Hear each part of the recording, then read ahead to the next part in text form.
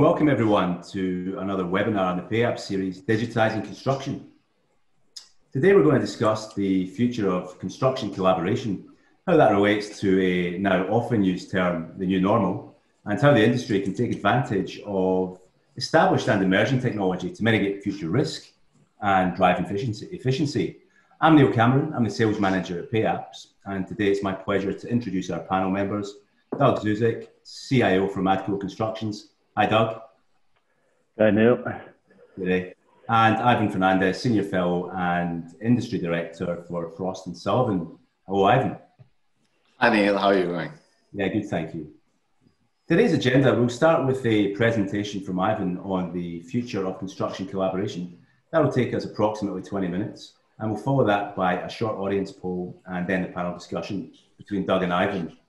We'll finish with audience questions, and that should take us to the hour. Thanks, Ivan. So let's get going, Ivan. Over to you for an introduction and your presentation. Excellent. Thanks, Neil. Just to give you a very quick brief intro about Frost & Sullivan. We are an industrial research and consulting firm, about 40 offices, most major markets, covering a range of sectors and technologies. I'm based here in the Sydney office, and we look after the Australia-New Zealand region out of here. So when we talk of the future of construction, I think one of the things that's obviously front and center of most people today is the kind of risks that we are facing, and COVID has sort of brought that really back on the table in terms of the level of disruption that the construction industry faces. And for that matter, all industries, cities, governments, the public. We did a study of the major risks over the long term, medium term, and the short term. And it's really interesting to actually look at the results from that. So in effect, what we are trying to say is that something like the COVID pandemic or any other pandemic is just one of a number of risks that all of us have to contend with. You could be a government, you could be a public sector entity, you could be an educational institution, you could be a contractor, you could be a customer, you could be a startup, and you still got to contend with a huge range and diversity of risks. So pandemics is just one of those. We all know, if you just take the examples out here, natural disasters, Australia's Black Summer bushfires that we just experienced in 2019, 2020, we had what, 3,500 homes destroyed, 34 fatalities, human fatalities, over 1 billion animals killed. We had, in fact, 21% of Australia's forest cover destroyed in that one bushfire season. And just to give you some perspective, so what we're talking of is globally, on average, a bushfire season will see something in the region of 4 to 5% of forest cover destroyed. We saw 21% of that destroyed in last summer's bushfires. So we're talking of very significant risks of massive scale. You take something like neo-nationalism, and then you're talking about the constrained, the kind of strained relationships that Australia now has with China, and the implications that will have for all sectors in Australia. You talk of an economic slowdown, and there are significant impacts on funding in terms of recruitment, in terms of cash flows. You talk about something like cyber risks, and we're not talking of cyber risks typically front and center of public view, but we're talking of enterprise level cyber risks, because what's happened with the whole leverage of commercial off-the-shelf systems in terms of IT within industrial environments is that now the attack surface has widened and the number of risks have widened. So cyber risks are quite significant from a construction perspective as well.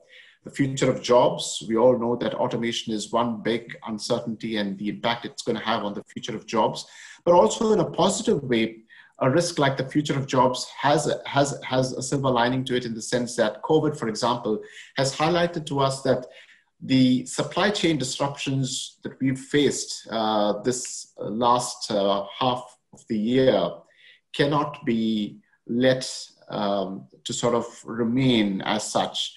And that sort of prompted a new type of thinking in terms of nearshoring of manufacturing, reshoring of manufacturing, and that's going to have a spillover effect in terms of jobs for local manufacturing in Australia. So yeah, overall, a lot of risks that are out there, but one useful lens to apply in terms of looking at these risks is to move beyond the here and now kind of challenges and opportunities you have and pause and sort of expand your view to something like a more big picture view. And that's why we at Frost & Sullivan call it the mega trends view. So basically we're saying that there are so many significant shifts happening to your customers and customers of your customers on a global basis, transformative shifts that will change the way we live, the way we work, the way we define success. And some of these are going to have very direct impacts on the construction sector, whether it's connectivity and convergence, whether it's something like urbanization, whether it's something like the future of infrastructure development. All of these have a lot of macro to micro implications. And it's a useful exercise for us when we look at the future of our industry to actually look at what are those so what implications when we look at these large trends and how they impact the current opportunities, medium-term opportunities, and the long-term opportunities. So why are we talking about construction collaboration? Many reasons, and I'll go through a few of them. The first is obviously the fact that the very value chain of construction is being disrupted. So when I say value chain, we're talking of a sector that has done things a particular way for decades, or even say almost centuries, you could say, with very little change in the kind of stakeholders involved. But because of those megatrends that we just spoke of, the very shifts that we spoke of in terms of collapsing of boundaries, the entry of new competitors, the new business models that are there, the disruption from digital, all of that has resulted in significant disruption to this value chain. So one example is obviously something like offsite construction. Of reducing your time delays, modular and prefab can deliver something like 30 to 50% quicker completions. You're talking of lower risk of disruptions in terms of your projects because you have less vulnerability in terms of exposure to weather variations and moisture variations. You're talking of automation that will reduce the amount of manpower that you use. You're talking of reduction in waste to landfill, safer on-site construction. So a lot of benefits that something like off-site construction will present to our sector. And in fact, our estimate says that by 2023, this market alone, just modular and prefab, will reach something like $157 billion in value by 2023. Another example of disruption is the whole innovate to zero mega trend, where we are trying to achieve zero waste, zero emissions, zero defects. And that's approached by looking at circular principles, circular economy principles. That could be circular economy principles that you apply at the design phase. It could even be circular use. Now, when I say circular use, a good example will be your building material suppliers might move from a simple sell and invoice approach to a new kind of thinking, which is sell and buy back. So once you've got some unused material, they buy it back. Once you've used material that's reached its end of life, they buy it back, renovate, refurb, and recycle it back into the system, creating a circular economy loop. So that's another disruption that's happening within the sector, and a number of other factors that will disrupt the value chain as we know it. One thing that's changed, obviously, which is driving the demand for collaboration, is the fact that projects are simply becoming more complex. We've seen in Australia the huge series of mega projects that we've had in road and rail and infrastructure over the recent past, and how that's expanded not only the scope of projects, but also the number of stakeholders involved in delivering those projects, as well as the timelines. And once all of these things expand, the risks of blowouts and costs, the risks of poorer outcomes increases. That's why it's really important to be able to have a collaboration tool that actually provides real-time, dynamic, updated, reliable, accurate insights on where we are at with each of these projects. Offsite construction I spoke about, green buildings. We know now 40% of Australia's office stock is now Green Star certified. And Frost and Sullivan, we track a number of the technologies and solutions that are actually enabling green buildings. That could be everything from, say, building integrated photovoltaic, your solar panels, through to smart HVAC, through to building energy management systems, redesigned building envelopes and insulation. So a lot of enablers that are changing the way buildings are being constructed in a more sustainable manner. Consolidation of contractors, that's something we're seeing on a global basis, that in the search for economies of scale and a wider footprint, we are finding that contractors are getting bigger because of acquisitions and alliances. And that means your need is not just to compare metrics in one particular project, but more often than not, it is now benchmarking against other projects in the city, other projects in the state, other projects in the country, or even globally. Increased compliance and reporting, that's again adding another layer of complexity to construction projects, simply because the sector itself obviously needs to improve its track record in terms of workplace health and safety. But we've also seen in the more recent past, we've seen this whole issue around building defects and how that's triggering increased oversight from governments and regulatory bodies. And once that happens, the onus is on the industry to increase the level of track and trace, auditing, reporting, and compliance obligations. Finally, construction disputes. I think that's something that we know, because of the very fragmented nature of the whole construction ecosystem, that you're going to have different people with different types of agendas on any particular project. And that can often result in what we call a trust deficit. That means you're going to have a lot of disputes that need to be resolved at different times. That's another very important pain point that an effective collaboration tool can help address by providing track and trace end-to-end in real time. The other important challenge which collaboration solutions can help with in some way is obviously cost pressures. We've seen that the fact that a number of projects, very high profile projects, have gone over budget over time is something that's quite concerning for all project stakeholders. And the fact that there are so many layers of oversight, whether it's regulatory oversight, safety requirements and changes that have to be made, increases the challenge of keeping projects within budget and on time. And that's why something like consistent data workflows that actually are shared in a seamless manner between stakeholders internally and outside is going to be extremely critical moving forward. We know that the Australian construction sector has experienced for 5 consecutive years of decline in productivity. That's a sector-wide challenge that must be met. A number of other sectors have done it. It's time that the construction sector has actually stood up to say that it is an issue that needs to be tackled, and there are different reasons for it. One of the areas that we can obviously try and plug the gap is obviously in the level of real-time sharing of information that can prevent rework, delays, and cost overruns. So again, an issue that's sort of triggering this thinking towards increased collaboration.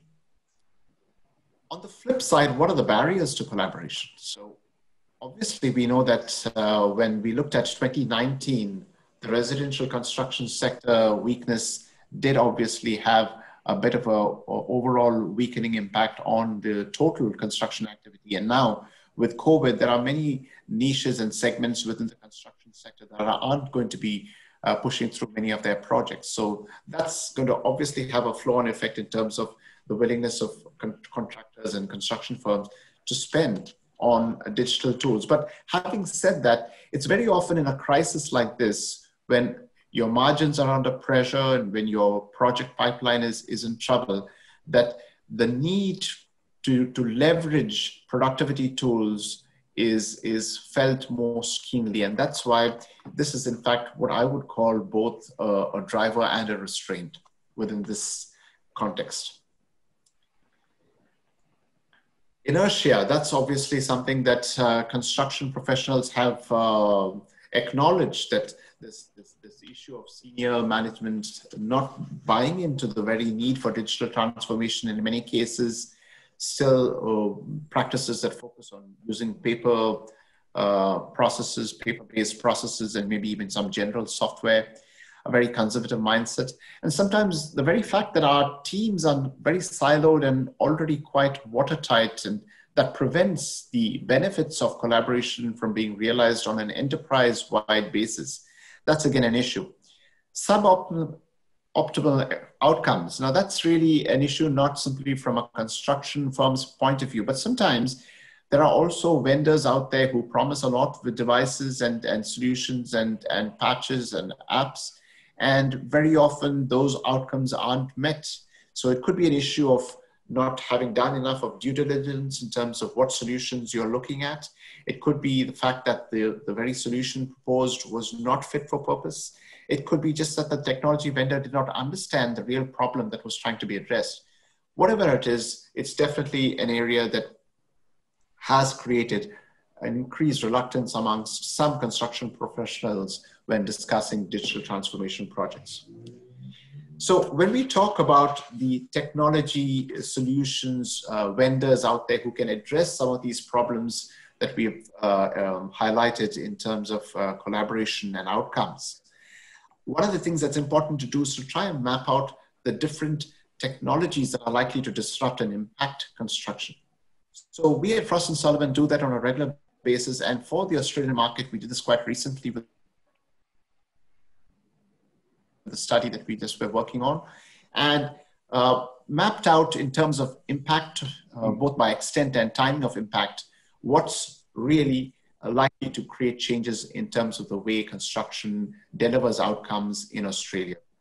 And as you can see here, cloud computing and mobile solutions are topmost in terms of extent impact currently. Of course, we will also see a lot of other digital solutions like 5-dimensional BIM that will overlay time and cost data onto 3D BIM. You'll also have big data, you'll have AR, VR, a lot of other solutions that will gain traction over the long term. But what is important to realize is that when we talk of the future of construction, it's not about any one technology in isolation. It's really about overlaying different technologies and solutions and achieving those sweet spots, achieving those synergies that are not achievable if you actually just went with single solutions that didn't really talk to each other.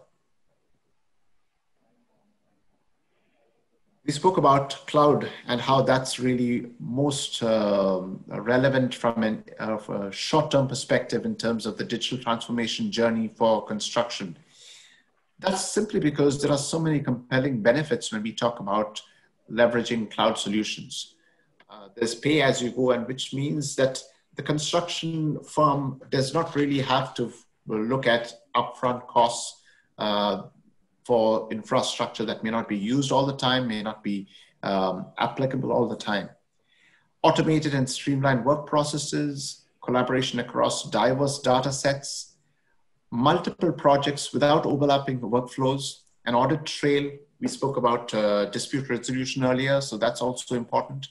The fact that cloud providers have already invested in up-to-date security features, which you wouldn't have to do if you had to sort of do an on-premises solution. And then the fact that scalability and upgrades are built into the subscription model. And finally, obviously the importance about in-house resources and how the leverage of cloud solutions can help optimize your in-house IT stuff within your firm. Some of the key solution features that Frost & Sullivan has seen that most construction firms are looking for when they are talking of collaboration solutions. Web-based solutions, obviously, open APIs, very important, simply because you want it to be able to integrate with other platforms that you have working, BIM capability, data integrity, quite often that's very important, and the analytics and reporting capabilities that ensure actionable insights rather than adding just another overlay of data. Finally, in terms of vendors, there are quite a few different vendors out there in terms of construction collaboration solutions and construction digital solutions for various use cases. And the number of use cases are increasing as we speak. But how do you differentiate one vendor from the next? Our research shows that the first most important criteria to look at is obviously the core application capabilities itself. What can it do? How does it perform? What's the reliability? What's the kind of efficacy of the solution? But very important, and something that's not often thought through quite well, is the importance that needs to be placed on track record of a technology vendor within the construction industry. And when we say track record, we are saying, ask the questions around what are your reference sites where you've deployed the solution in the construction sector? Can I speak to peers from other contractor firms who have actually leveraged your solution in the past? What is the industry level domain expertise your sales team has so that you can actually understand the problem I face on a construction site? Finally, the whole reason for asking these questions is to be able to sort of identify tech vendors who are able to partner with the construction industry on a long-term basis, simply because that's the best critical success factor to achieve digital transformation outcomes for all. Thank you.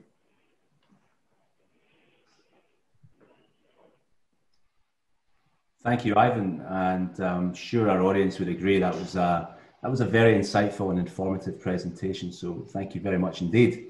We are starting to get some questions coming through on the Q&A, so we'll keep those for the end and we'll address them after the end of the panel session.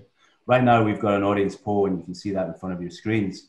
If you could all take the time to answer that, it's one question only, and then we'll move on to the panel discussion.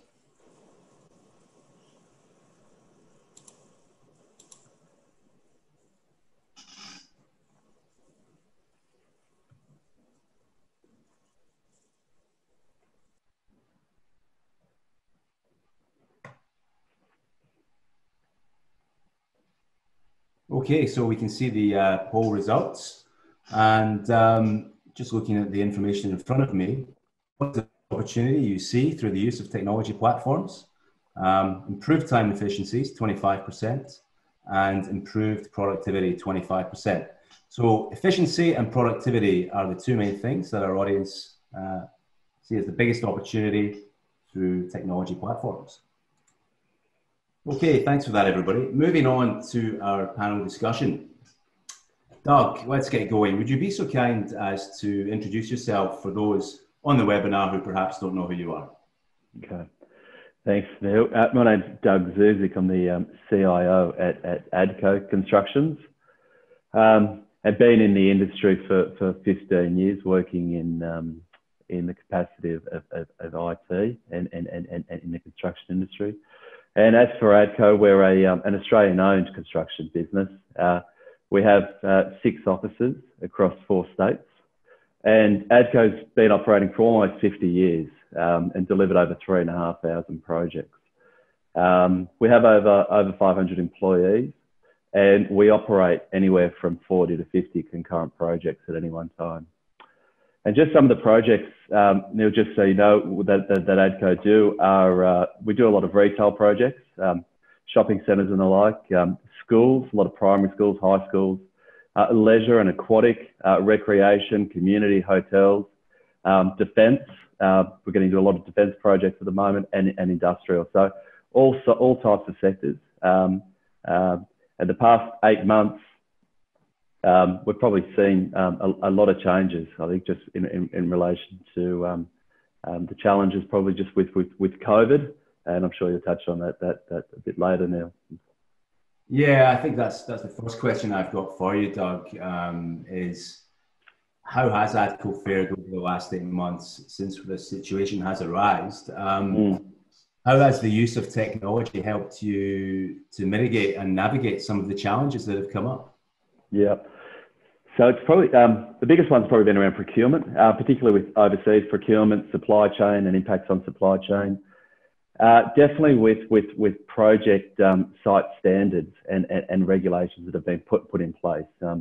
Things around the social distancing requirements, new signage requirements that need to be printed up and put up on site. Obviously the COVID testing, particularly in Victoria, sanitation requirements, as well as the requirement to quarantine workers. So we probably haven't had the numbers there that we had previously. And not to mention the additional restrictions that are in place in Victoria. And on top of all that, we've also got the challenges around the mental health and well-being of workers, which is that we've obviously had to step up our game in that place. A big change has been the increased number of employees that have been working from home. ADCO's always supported work from home for our employees where possible. But through COVID, we saw a rapid increase, and with that, we saw an increase in things like video conferencing and with Zoom and Teams and so forth. And we needed that requirement for our employees to be able to work from anywhere. But that said, from an operational perspective, we were relatively seamless. And the reason for that is due to the software as a service, our cloud-first approach. And I guess over the last couple of years, we've had a big push to transition a lot of our on-prem applications into the cloud.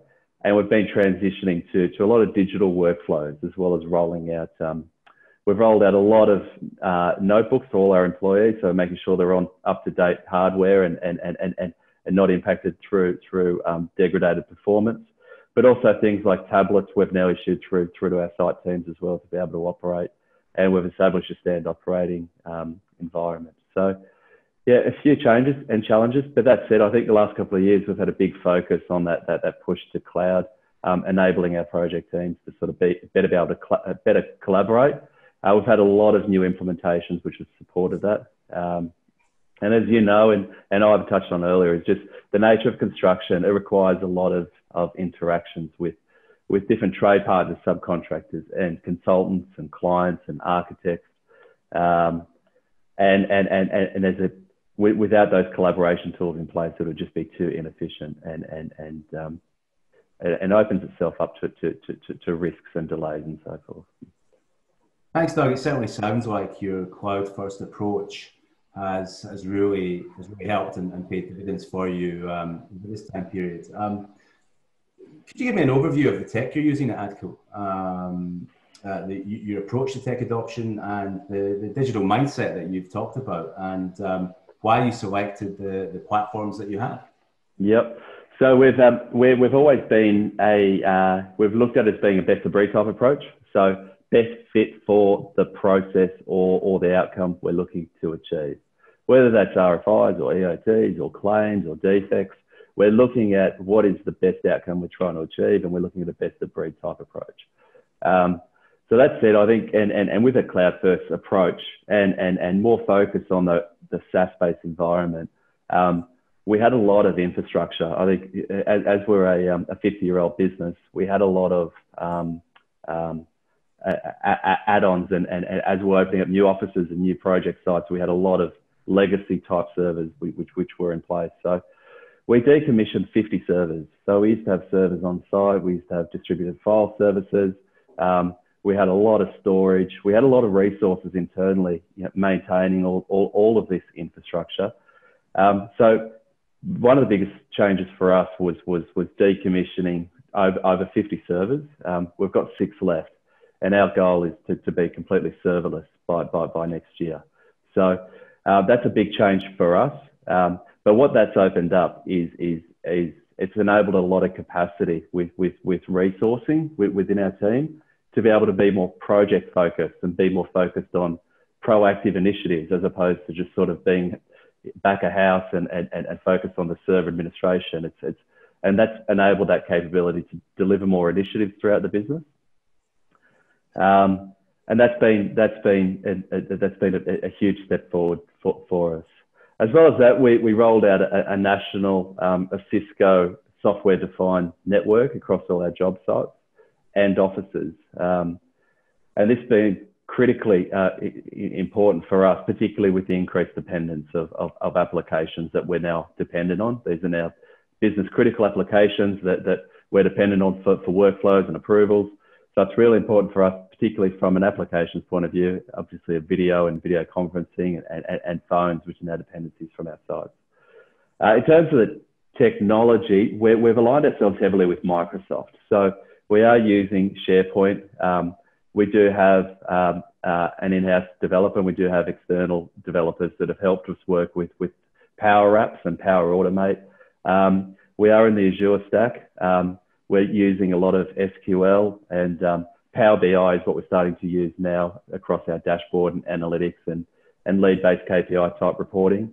Dynamics, where we're using things like Yammer and Office 365.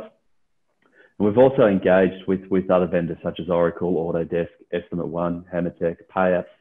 Obviously, it's been a great introduction for us, and things like JobPack and Dropbox, just to mention a few. Yeah. Great, thank you, Doug. Really good answer. I appreciate that. A question for Ivan now. The presentation focused on collaboration tools, Ivan. How important is it for these tools to play together nicely within an organization's existing tech ecosystem? Yeah, that's really important, because what's the end game? The end game is to realize enterprise-wide benefits. It's not about solving a niche problem with just a niche role or a department alone. So that's why integration and interoperability are going to be critical. So if the systems don't talk to each other, we are really missing out on opportunities to complete the big picture and actually improve the quality of decision making. So you're right, it is critical. Thank you, Ivan. And back over to Doug. What are some of the traditional processes that you have been able to automate or digitize at ADCO? So for us, it was always about how do we make it easier for our project teams? How do we make their lives easier and sort of remove any burden or admin heavy processes? Or looking for outcomes in terms of how can we make improve efficiencies in terms of on site. So some of the processes that we've looked at is site diaries. You know, from a field capture perspective. Site diaries was an important one, particularly for our site managers and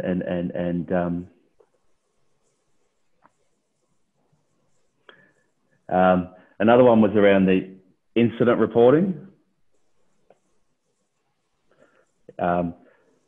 safe work method statements, auditing, project reporting, procurement, pipeline and tendering, trade partner agreements and PSAs. So getting those signed electronically, site audits, design management, payment claims.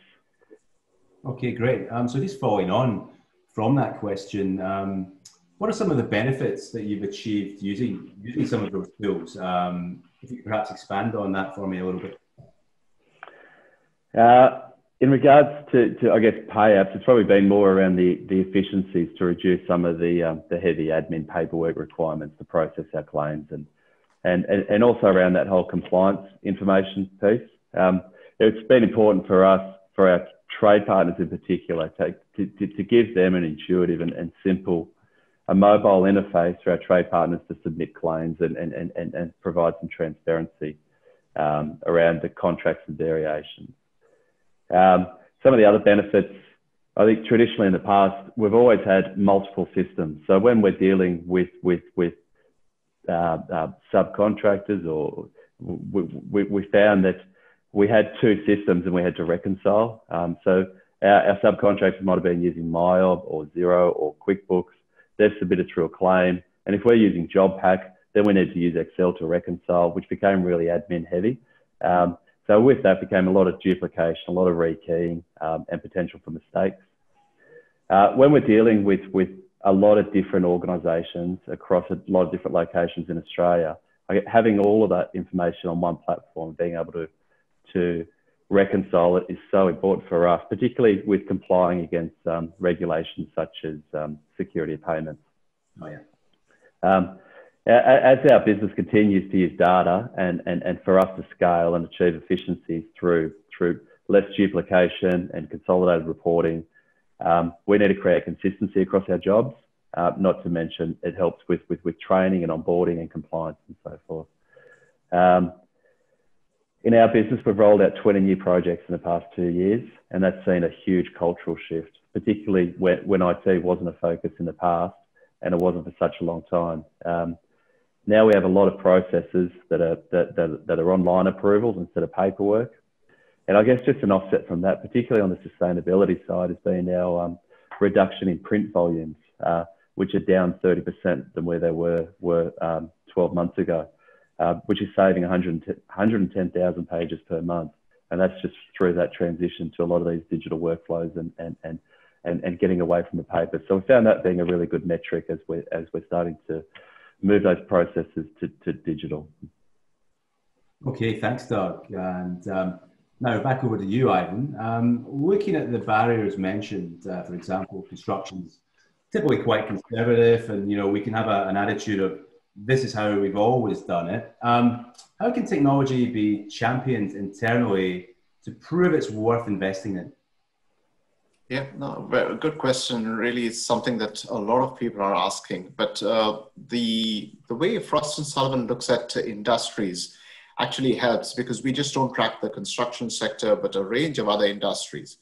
So one of the things that we always tell our clients who start on a digital transformation journey is do not limit your scan to your own industry, but look at how peers in other industries are solving similar problems. So for example, there might be a CIO or a CTO within a healthcare company or a defense organization or somebody in the automotive sector or the energy sector or food or any of the other sectors who are trying to solve similar problems using digital tools.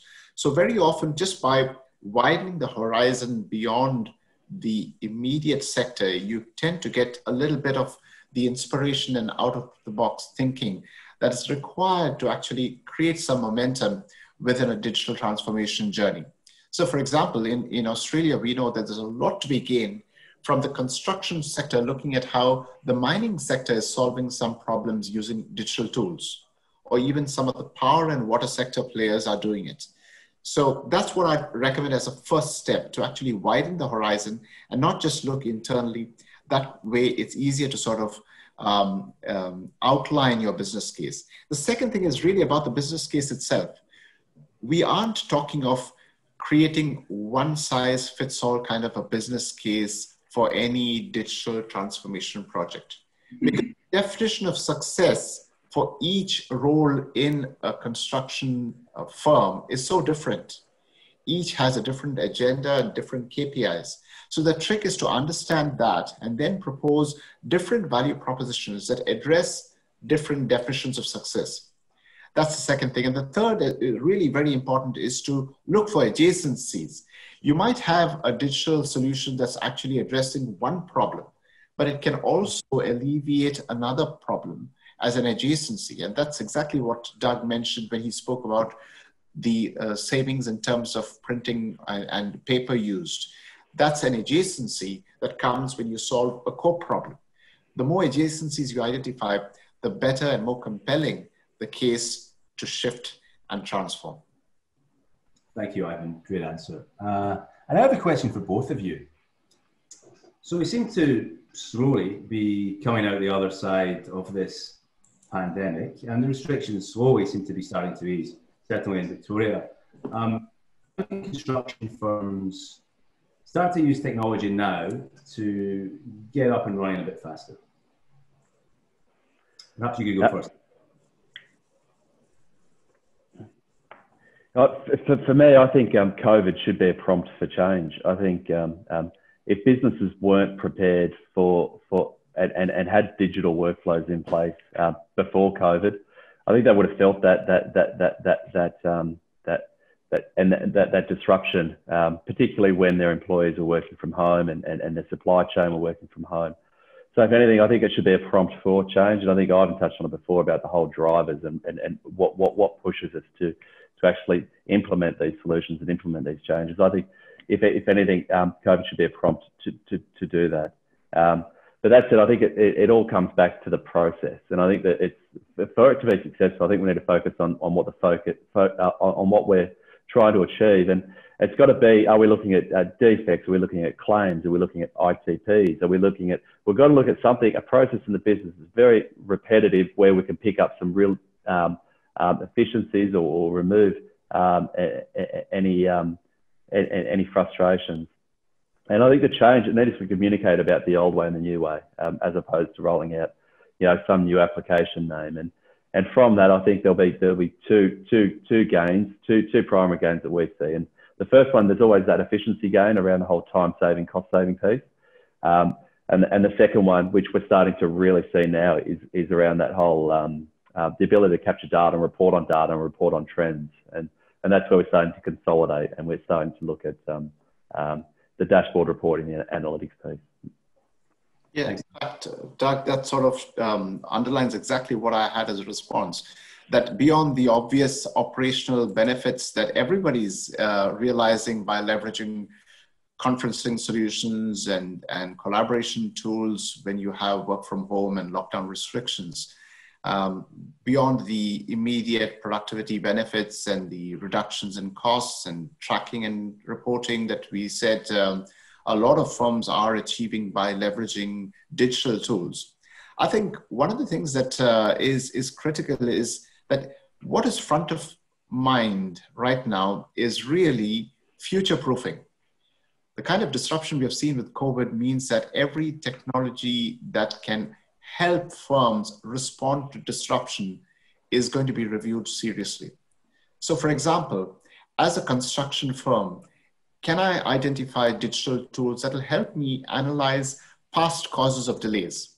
How can I link that to my data on subcontractors I'm using, on the workflows that were related to those delays? And how can I analyze that, as Doug said, to analyze the data itself to help minimize poor outcomes in terms of disruption? Thank you, Ivan. Another question for both of you.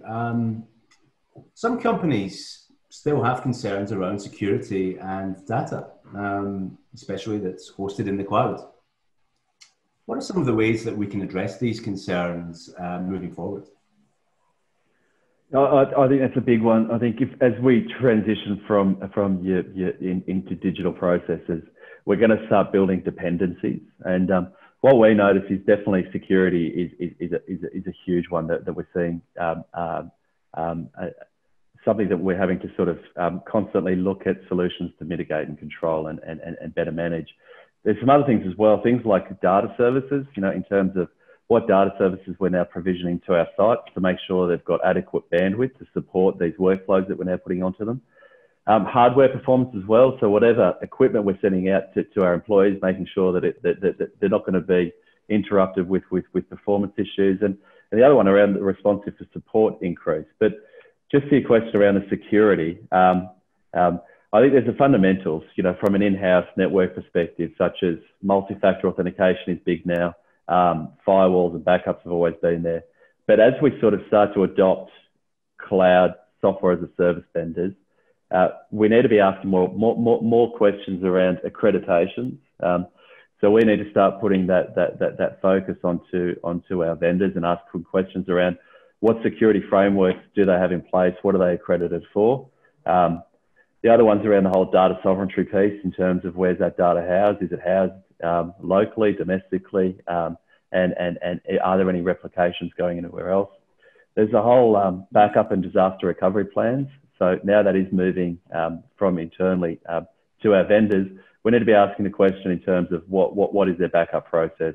What are the disaster recovery plans? And where is that data being replicated? Service level agreements as well. And in terms of what are the uptimes? So what are the uptimes that we expect as a client? And so from a security point of view, I think there's a big shift now that has been pushed from us to the vendors. And they're the type of questions that we need to be asking. Yeah, and just to add on to that, Neil, it's important that we remember that it's not just about cloud as a security issue, because we all know that when you talk about cybersecurity, you're as weak as your weakest link. So it could be the cloud, which you obviously have to investigate in terms of the solutions and how robust the security is around the cloud solutions you use. But it could equally be something to do with your network, to do with your endpoints. It could be, when we talk of endpoints, there could be n number of IoT devices that are out there for your project. It could be mobile phones as endpoints. It could be your laptops as endpoints, thumb drives. It could be even the applications you use, the content you have, and then of course the people and processes. I think that's really important in terms of looking at risks and the implications in terms of cybersecurity. So it's not just about the cloud, but talking about the cloud, and I think Doug has quite clearly answered that concern. Fortunately for all of us today, there are a number of integrated cybersecurity solutions, not only for on-premises systems, but also for the cloud. And confidence in security within the cloud is actually reaffirmed when you look at how well it's been taken up by the government and public sector, who typically have a very high priority placed in terms of the security of data and systems. So in effect, what we're saying is the data that you actually save in a reputable cloud service provider is most likely to be safer than the information you store on your own computer hard drive, because the servers they use are usually located in warehouses that are not accessible to anybody and everybody. The files they store on, or which actually have been stored on cloud servers, are encrypted. So that means they're scrambled, which makes it harder for cyber criminals to access it. Most of your cloud vendors today who offer solutions have built-in consistent security updates, AI tools and auto patching. They've got built-in firewalls, redundancy, backup, as Doug mentioned again. So yeah, certainly for us today, the industry has moved on to almost like a very built-in approach to cybersecurity rather than just a good afterthought. Thanks, Doug and Ivan, for both of your thoughtful and detailed answers on the question. I really appreciate it. Changing the topic now and keeping the focus on you, Ivan. Thinking about the market, it's probably quite a straightforward question, but are you seeing a rise in the number of solutions that are now available to firms? Oh, yes, absolutely. I think one of the great success stories of digital transformation across every industry that we track is the fact that it's a much more level playing field. You can actually have a very innovative startup who's competing against the giants of this world, your Amazons and Googles and Microsofts of this world. So it's really created a lot more visibility in terms of innovation that's coming out of labs, out of universities, out of commercialized programs from universities. So one of the areas where we are seeing it particularly is in the Internet of Things, obviously. And that could be an Internet of Things, IoT sensors and devices and software applications. We've seen a huge surge in the number of firms, vendors offering solutions for the construction sector and for the whole infrastructure sector itself. But that's why it's really important for contractors and construction firms to do their due diligence, because you really have to cut through the clutter and identify vendors who you can truly partner with, who not only have reliable, flexible, scalable, intelligent solutions, but also have the level of support that can help you to actually internalize the benefits at your end. So there's a lot that's out there, but due diligence is required. Thanks again, Ivan. A question now for both of you, and we're coming towards the end of our questions, and then we'll go into the audience Q&A. For both, key tips for construction firms to enable longevity and to remain competitive. For me, I think one of the biggest tips was around the not underestimating the impacts that a new digital solution can have on our supply chain. I think for us, we're a business of 500. We have 500 employees, and when we roll out a new solution, we need to realise that solution is impacting our supply chain, our subcontractors, particularly if it's something that Payouts is a good example, where for instance, our supply chain will be utilising the same system as what we do. So from a change management point of view, from an onboarding point of view, focusing on the processes, I think is a big one for me, and being clear on the benefit and the value for the employees and trade partners. And I think a lot of these innovations and startups, there's a lot of just not doing it for the sake of it. I think it's just looking at what's the problem we're trying to address, what's the outcome we're trying to achieve. Developing a roadmap and just having a bit of a plan in terms of what our objectives are and putting in a fixed period has been really helpful, particularly getting alignment and keeping on the same page in terms of what we're trying to deliver. And just establishing some principles or pre-qualifications from our vendors around APIs are something that we utilise very heavily here at ADCO. Security, support, and it's an obvious one, but just listening. I think just listening to our employees, our going out to site and just listening to our trade partners and just understanding what are the frustrations and we also find the good ideas come from others. So I think just that listening piece is can't be underestimated. And probably the last one is just that need for support throughout the business. I think these type of things can't be gone at alone. It's always a team effort, and you've got to sort of whatever we're trying to deliver, it's got to be a one in all in approach, and probably the key points for me there. Yeah, Doug. In fact, I think Doug sort of covered it all. Virtually all of the key things to keep in mind in terms of leverage of technology to remain competitive. I just maybe add to that to say that it's one thing we found is it's when we talk about technology and technology transformation, the most important thing is not about technology. As Doug said, it's really about the people. So we're saying our belief is that every company, to be honest, is a technology company. You might be an architect, you might be a subcontractor, you might be a designer, you might be a financier, but we are all digital companies simply because of the mega trend of connectivity, convergence, and digital transformation that's made all of us leverage digital for benefit. That means digital is basic infrastructure that gets you a seat at the table. Once that understanding permeates the organization, then so many of these issues that come around when you are embarking on a transformation project can be resolved much easier. Thanks, Simon, and thanks, Doug. Thanks both again for your thoughtful and detailed answers to our questions. I do have some questions coming through from the audience now. First one I'd like to put to you, Doug, is how has the impact of COVID affected your approach to employee health and well-being?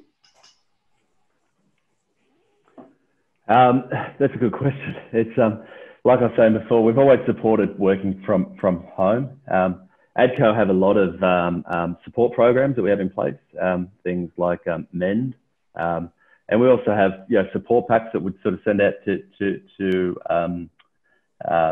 the homes of our employees, to sort of let them know that we're here. And probably the other one as well is just that whole connection piece. I think an example on that point is around in Victoria. I know that they have regular meetups, and it's basically just it might be some sort of trivia piece, or it might be some sort of just to sort of keep people connected. And I think that from the whole health and well-being piece, I think it's that connection piece which is really being missed from a whether it's a social side or just being in isolation for so long is where you sort of where that suffering's happening from a health and well-being point of view. So yeah, to answer that one, Neil, exactly. MEND is a partner that we provide and a service we provide to all our employees. As well as that, we've sort of got care packs that go out to employees working from home, and also these regular catch-ups, and they're more a bit of fun, and the purpose is around that whole connection piece, bringing people together. And we have, recently we had for It's Okay Day, we had a lot of support, a lot of barbecues on site, and we show a lot of support around initiatives and days like that come up regularly as well. So there's a few things on that, and that's something that ADCO are very big on in terms of supporting health and well-being and so forth. And the other one is probably just Mates in Construction, is a partner that we utilise and have toolbox talks with people on site quite regularly, whether it's on site or through Zoom meetings. So there's a lot of different areas there that we'll look at. But that probably answers the question there, Neil. Yeah, it does. It does. Another audience question for you, Doug, and it goes to what you were saying a little bit earlier in your approach to, if you're going to get into platforms, it's all in. So the process, how did ADCO get buy-in from internal and external stakeholders in regards to tech adoption and tech utilization? Yeah, so I think the entry points is always, you've got to look at your driver, and I think the obvious ones are always, it used to cost $1,000, we can do it for $500. So there's that whole, the commercial side, whether it's a cost thing, whether it's an efficiency thing that used to take us 1 week, we can do it in 3 days. There's a whole regulation piece, which is our client are asking us to do it, or it might be for a particular reason. It might be that we have to do it. And some of those might come from Green Star, from Indigenous participations on projects, and might come from, so there might be from a regulation point of view, reasons to do it. But the biggest one there is probably just what's in it for me in terms of what our stakeholders will get out of that change. And the best way to put that is optioning it out, looking at our current position and then looking at what options are available. And there's always that do nothing option, and there's pros and cons to each. There's always going to be a cost to each, but then it's about presenting that and getting some alignment. So it's telling that story, Neil, as opposed to just sort of saying this is what we're doing. It's about that communication piece, optioning things out. You've got that do nothing option, and looking for that driver, that reason why. But and they're probably the answers. Thanks, Doug. And one more for you, again, from the audience. And there's another question, so I'm going to, very similar, I'm going to put them together. Are you looking at utilising collaboration tools more broadly to cater for the new world that we're in? And what are your plans for the future? What other innovative solutions are you considering at this point? Yeah, so I think at ADCO, the last couple of years has always been around digitising. How to bring those applications, those workflows, replace those legacy processes, get us off the paper and pen, and get us more into the iPads, the laptops, and more digital processes to sort of pick up those efficiency gains. What are we doing after that? I think the next phase for us is more on the data piece. I think with ADCO, we have something we call a data foundation layer, or a consolidation, which is where we pull data sets from each of these applications and we consolidate. And the reason why we do that is we report. So we report on safety, we report on project performance, and we have our PCRs coming through there as well. And so for us, the next stage is that whole data piece. And we have partnerships with different universities as well. And we're looking into things around big data, analytics, AI, looking at how we could sort of better utilise it. And some other things there as well around augmented reality. We've trialled, we've modelled out a fair few projects now from looking at new ways to show what finished buildings can look like, and that can help from a client's perspective or from a safety perspective and that sort of thing. So to answer that question is for us, our focus and our energy will transition more into that data piece, and how can we better provide and better empower our project teams to make better decisions is our goal. Thanks, Doug. We've got a couple of minutes left, and I do have one final question for you before we finish, and it is, what were the keys to success for ADCO to implement tech throughout their business? The keys to success, it was basically looking at what we were setting out to achieve. So, for instance, if we're looking at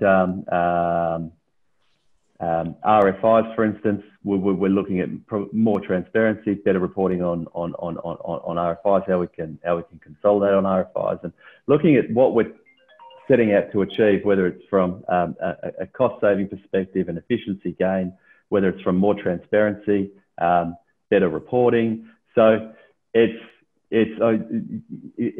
a project in a sense in terms of what are our objectives, we deliver, and then we look back to see whether we whether we have the outcomes that we set out to achieve. So and I think the other one is just that cultural shift, I think, as well. I think as we start to transition and as we start to relocate these legacy processes into digital, we're starting to notice a cultural change within the business, and we're noticing that employees are starting to embrace it. They're starting to work different ways, and that's also helped from a change management point of view as well. So to answer that one is looking at what we're setting out to achieve to start off with, and did we achieve that? The other one is around that cultural change as well, and that in itself complements that whole change management piece as well. So there's a few things there, but that probably answers that one, Neil. It does indeed, and thanks again, Doug. So that's us for today. Thanks everybody for joining. Thanks to the audience, and thanks both Doug, thank you Ivan, and thank you both for sharing your insights with us. There's a pop-up on your screen now, and we'd appreciate you filling it in so we can get your feedback in the session. Once again, thanks to everyone involved.